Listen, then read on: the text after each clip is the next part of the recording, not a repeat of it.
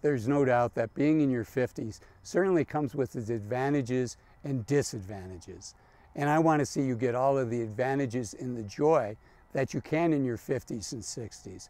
So in today's video, I'm going to share with you 5 things I want you to think about stop doing in your 50s in order to enjoy your journey until whenever you retire is. Okay, the very first one is I want you to stop neglecting your health. You know, in our 50s, we're still juggling a lot of responsibilities. And oftentimes the thing that gets pushed to the side that we don't have time to do, that we say, I'll get to it tomorrow, is taking care of our health. And whether that means going to the gym, whether that means doing some yoga, whether that means going for a jog, whatever it is, it becomes more and more important to make it a priority, not just our physical health, but also our mental health and how are we feeling and how are we doing mentally. So I want you to think about prioritizing your physical health, which again means the gym, but it also means the kitchen and the grocery store. Taking the time to shop for healthy foods, to cook healthy foods, maybe eating out a little bit less often, just really for the health reasons, as well as some other reasons that can get expensive after a while.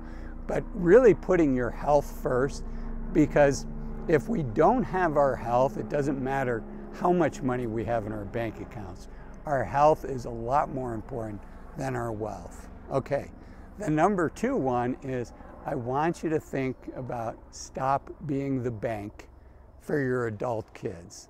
And I know this is harsh, and I know I may get some negative comments. We love our children, we want what's best for them, and it's so easy to help them out when it comes time to buy their first house or when they're trying to buy a car and they find out they're going to have to pay 8 or 10% interest on that car loan, and we say, heck, you shouldn't do that. You know, let me give you a little bit of money or even let you borrow some money. You know, unfortunately, there are no loans for you and I when it comes to retirement. They do have student loans if your child decides to go back to grad school. They have mortgages for buying houses. They have car loans for buying cars. And hopefully, you know, your kids early on are not buying expensive cars. The average car payments for a new car is almost $750 a month, and almost 20% of people with a new car loan are paying $1,000 or more a month. So, you know, if you're still supporting your adult kids, I want you to put yourself first. I want you to look at your retirement savings, because one of the best gifts we can give our kids is for mom and dad to be financially independent. Okay, the third one, believe it, the third one is I want you to stop skipping your vacation. I want you to take all of your vacation. And almost half of all Americans do not take their vacation. And for developed countries, we have some of the least amount of vacation time to begin with, and then for half of us not to be taking our vacation. We're missing out on low-hanging fruit. We're missing out on a lot of fun things that we could be doing. And I know it can be expensive, but the older we get, we don't know how long we have, right? And I want you to have all of the adventures. I want you to have all of the excitements. And it's easy to put off adventures for tomorrow, but if you're 50 years old, you know, how many more times do you have that you can go on a motorcycle ride with your friend down the coast of California, or you can do one of those biking trips, road biking trips. There's some catered ones that you have services, and you have a side wagon, a van that goes alongside in case you get a flat tire and need help. Yes, I know they're not inexpensive, but I want you to think about, you know, how many years you have that you can still do that. There tend to be these buckets of time that we can do things, and I want you to think about what are the activities that maybe when you're 60 is going to be harder. Maybe when you're 70 would be harder, or 80 you might not be able to do it. Think through that and put together a list of things that you want to do, but by, you know, what is the best age to do that thing that you would like to do?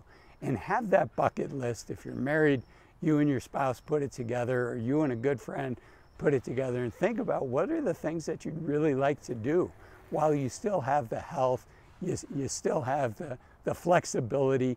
And that's one of the reasons I want you taking your vacation. But even if you just hang out at home and decompress, you know, the world's a stressful place, and unfortunately with artificial intelligence, I think things are going to continue to move faster.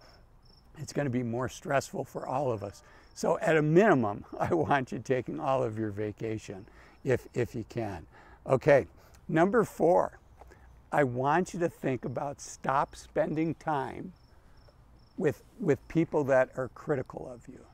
You know, life is short, and we all have friends that are critical. We all have friends that after we spend time with them, we don't feel as good about ourselves as what we did before we spent that time with them. And you know, unfortunately, as we get older, we have to kind of view our friends as like a garden. And there's some beautiful flowers in that garden, and we want to nourish those. But there's also some weeds, and we probably want to start we want to start removing some of those weeds so that we can fully enjoy our friendships, the time we spend with people. And just think about that. You know, oftentimes we can be our worst critic, and it's even worse when other people echo those.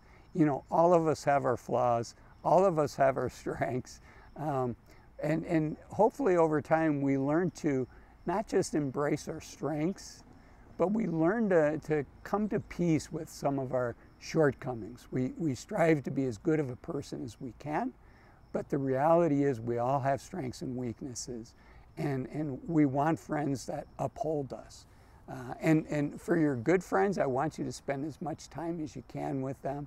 We probably all have friends that for whatever reason we've fallen out of touch with, and I want to encourage you to reach out to those friends, because that's the spice of life. That's really where we're going to get a lot of joy. And as we approach retirement and we have more time on our hands, multiple studies have shown that the happiest retirees are the ones that have the strongest relationships. And the time to start building those relationships is before you need them and before you retire.